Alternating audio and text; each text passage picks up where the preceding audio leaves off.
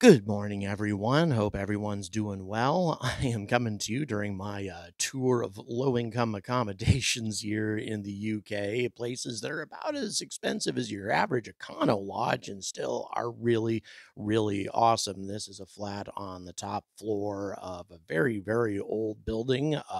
It's somebody as old as me and out of shape as me and wasn't great climbing up those stairs many times, but still an amazing place at a ridiculously good price. Like I say, Motel 6, Econo Lodge, it's about the same when it comes right down to it. This is a great time to visit Britain. Okay, so a lot of you have tuned in, maybe thinking that this is all clickbait. Don't blame you for thinking that. I want to make one thing perfectly clear. Starship is a more important project, definitely. Expanding out into the solar system, that's what's going on at Boca Chica. That, of course, is what makes it important.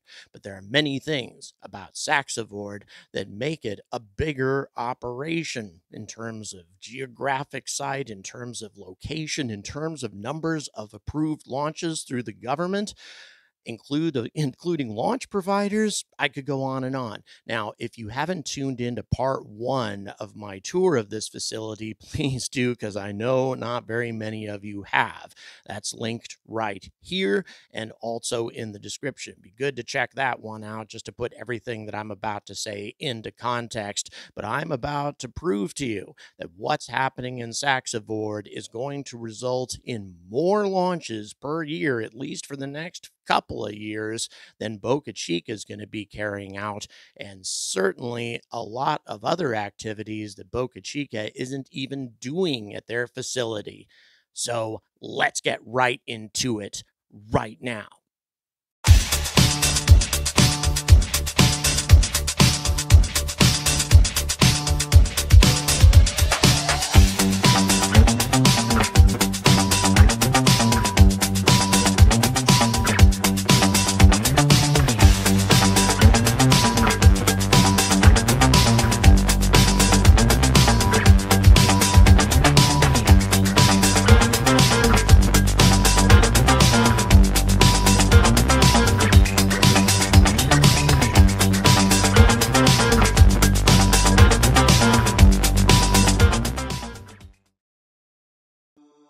I'm going to be talking about the differences between the two spaceports over the course of the entire video, but first of all, we need to talk about geography. The distance between here and here is almost 2 kilometers, and this includes the locations of 3 of the 5 launch pads. I think all 5 of them are going to be located on this peninsula in the long run, plus the satellite integration facilities and other assembly buildings. Now, by way of comparison, Boca Chica launch pads and the tank farm would fit into an area about this size. Now, of course, there's also the huge vehicle assembly buildings with Boca Chica, and once again, I'm making it very clear that the rockets are much bigger, what they're building is much bigger, and indeed, the launch providers are actually going to be building the rockets in their own countries before they bring them out here. But this peninsula is not the full extent of everything they're doing here. There's a hell of a lot more.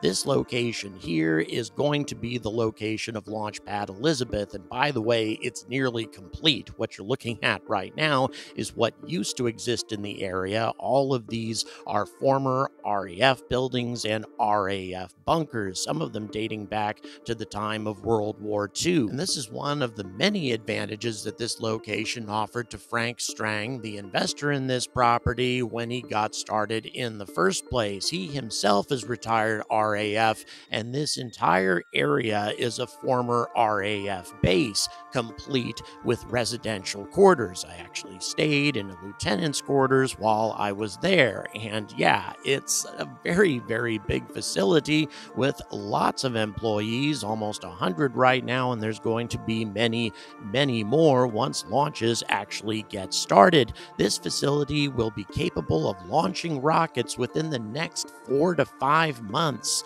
It's just the launch providers themselves that may hold things up, but engine testing is going to be taking place here soon as well. So before I get too far into this, let's go ahead and rejoin the tour.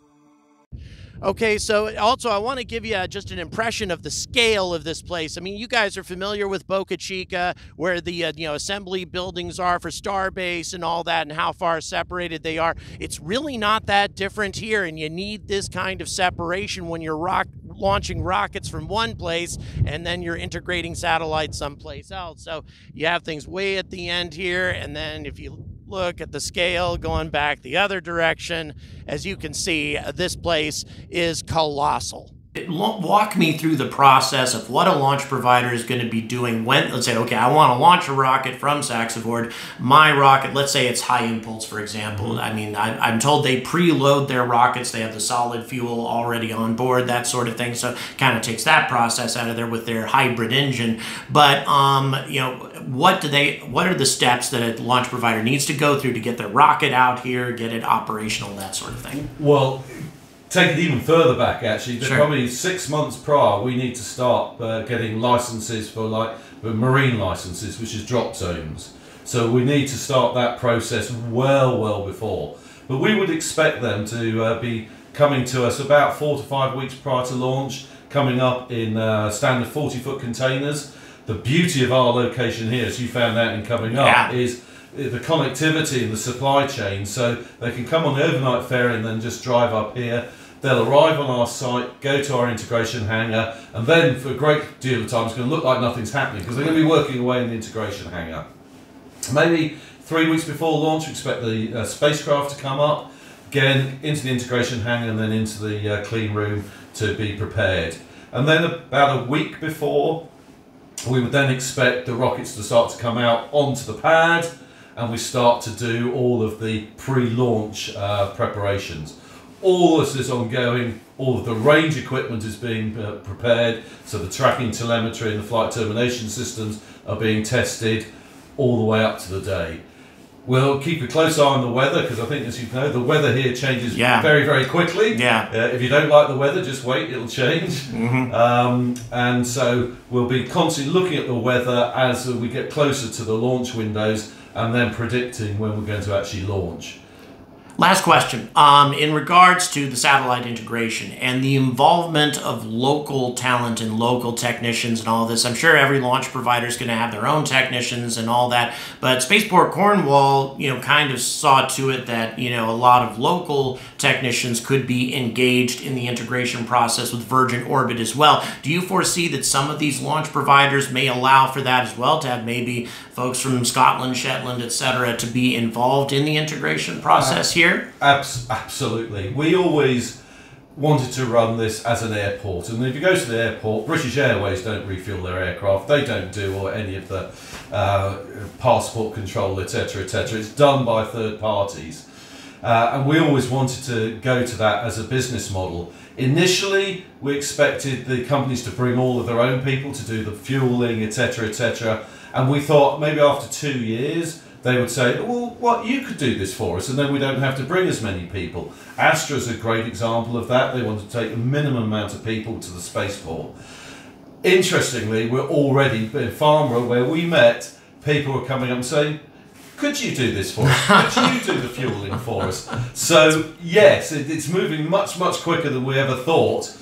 We're still trying to work out how we do that, but absolutely, and that's really where a huge amount of the benefit to the local population. Absolutely, because the obvious ramifications of that are more local people involved, more jobs, and then with more people coming here all the time, obviously more need for hotels, local business, restaurants, everything, right? Exactly. I mean, it should make the economy flourish here. Absolutely, although we can't guarantee for our cousins across the water you have a Burger King and a McDonald's here.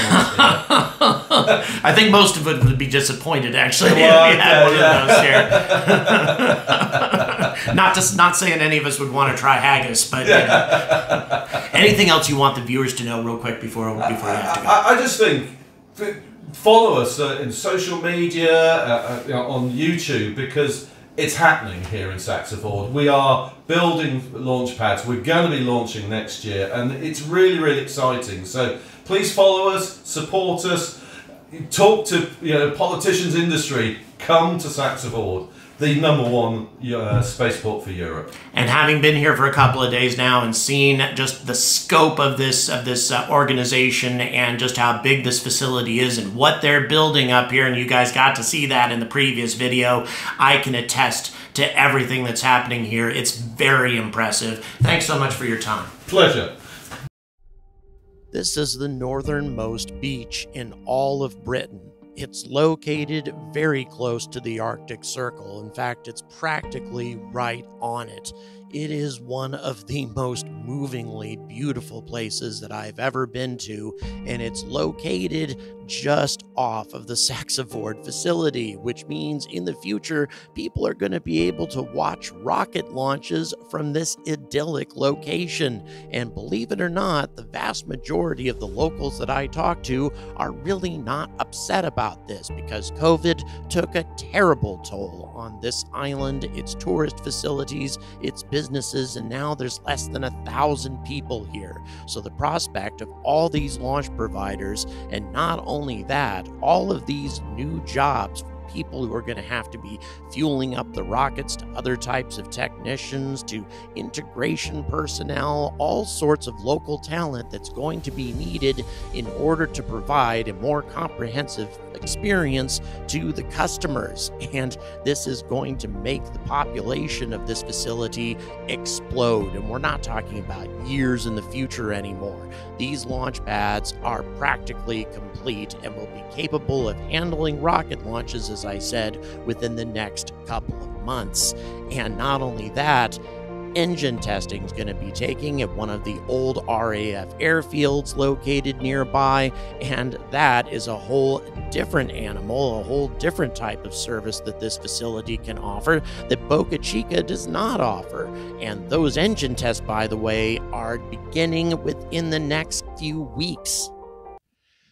So where I'm standing right now, this is due north behind me, and this is launch pad Elizabeth is right back here. As you can see, there's a lot of work going on here. A lot of the pad work is going to be completed by November, so they are really working at top speed to be ready for, an extensive launch cadence in 2023. So as all of you know, polar orbits are ideal when you can launch them as far north as possible, number one. Number two, you have open ocean there in case there's any problems, anomalies, etc. And then, of course, having an ice-free port, having circumstances, it may be windy here, but really they can launch in conditions that are 50 knots or even maybe a little bit higher than that. So even though the wind may seem to be a problem here, most of the time it really isn't. So I tell you, for this location, you couldn't ask for anything more perfect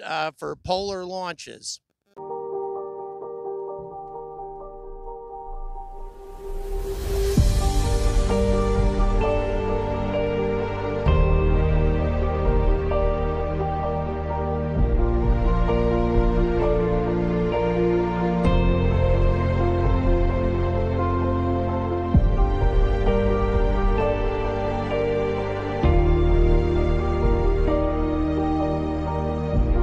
So once again, on the other side of the hill, huge amounts of wind here right now. Launch pad Elizabeth directly behind me. But once again, to give you an impression of the sheer scale and scope of what's going on back here, you can see the entrance to the facility all the way back there. Places that they're going to be doing satellite integration, 3 different buildings for that, simply because they have so many launch providers coming in here. And then, of course, we have launch pad Fredo. Remind me again, Robin, the other one. Callum. So launch pad Callum as well. And that's 3 to start. We're going to have 5 and maybe 6 in the next few years, with a huge launch cadence of a minimum of 30 rockets per year. Crazy stuff.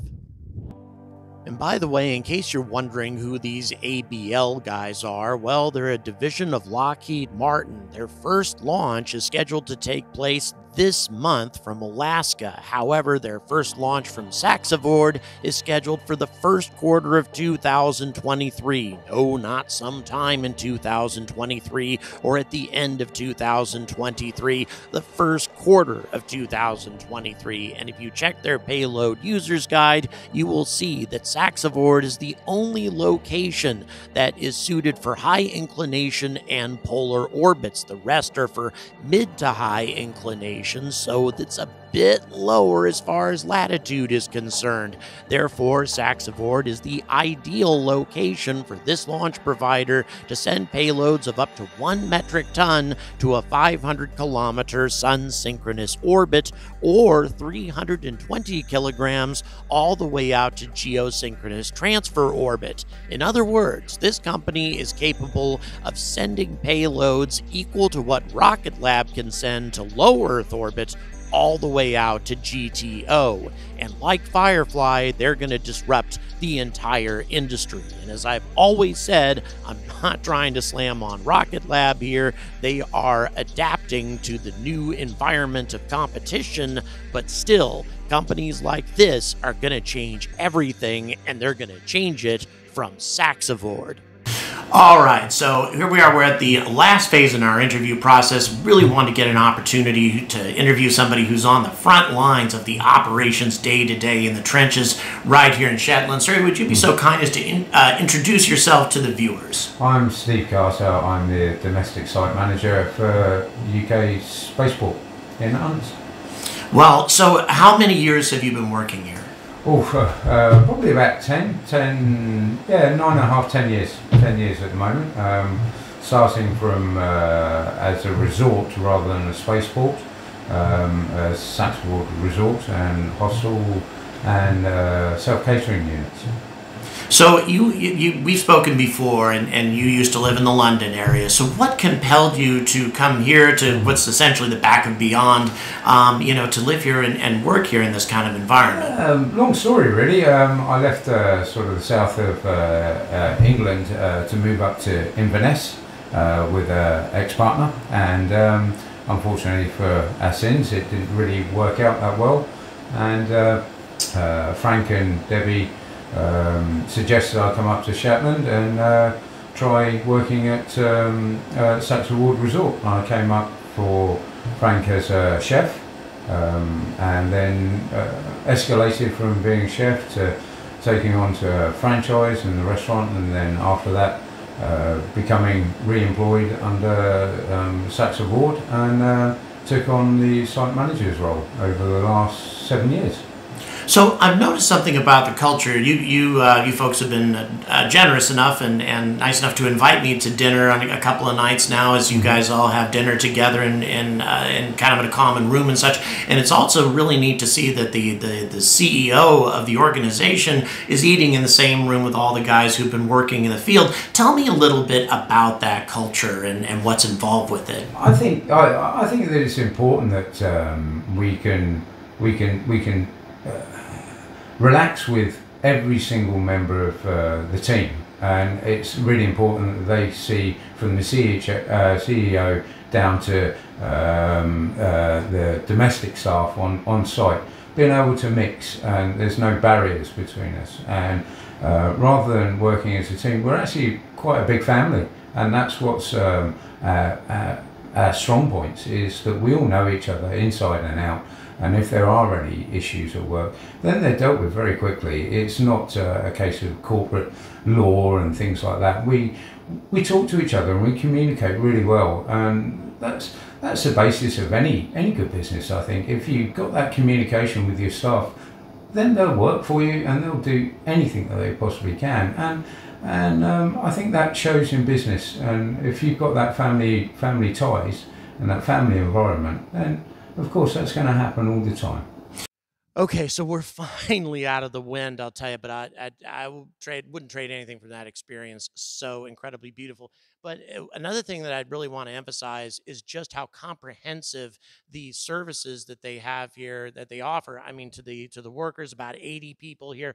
You have a commissary facility here. Everybody comes here to eat in the evening, and it's not just the workers either. I mean, you have the people who run this facility, the people, the executives. Everybody eats together here. It's a really amazing environment. Laundry services, everything is provided here because of the isolation of the place. You pretty much need to have those kinds of services. And once again, this was an old brewery at one point. This building is obviously old, and it dates back to the 60s as part of an RAF base that once existed here. And you'll be seeing a little bit more of that here in a minute.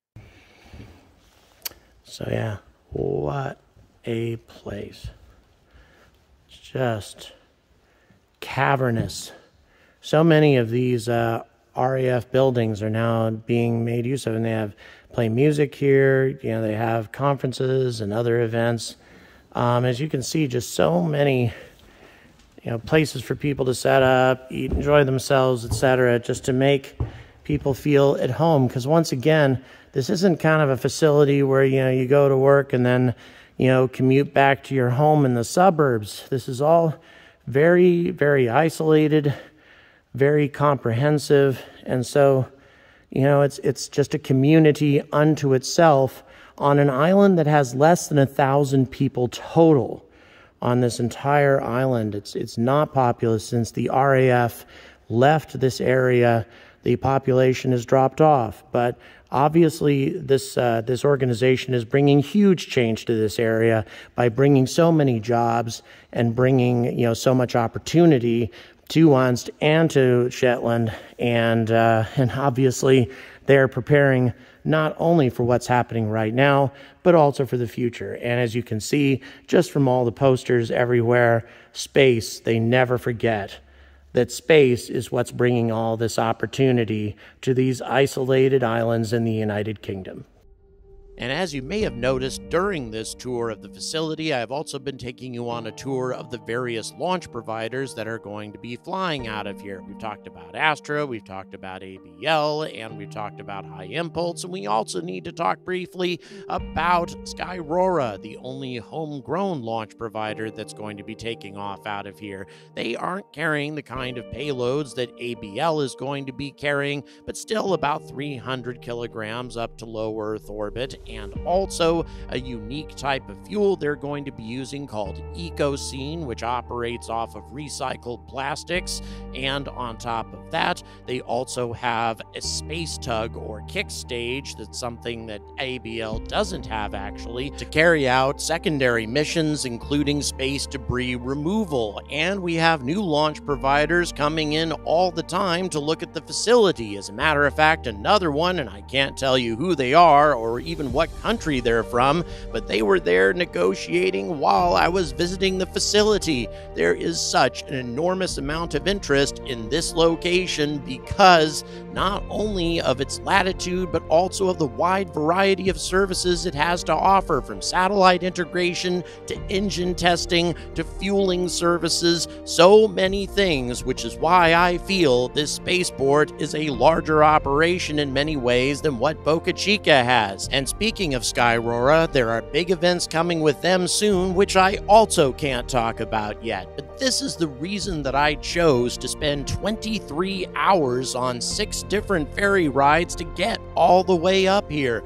to cover this unique place and the enormous scope of what they have planned, and indeed what they're going to be executing next year, and not late next year, but at the beginning of next year. I'm so incredibly excited and grateful for the opportunity to come out here, and I'm not done yet. We still have one final episode for me to conclude my final interview, and also my reflections on the various aspects of this enormous journey that I undertook to cover this unique aspect of private spaceflight. So in the meantime, thank you very much for watching. Please hit that like, please hit that subscribe, and as always, stay angry about space.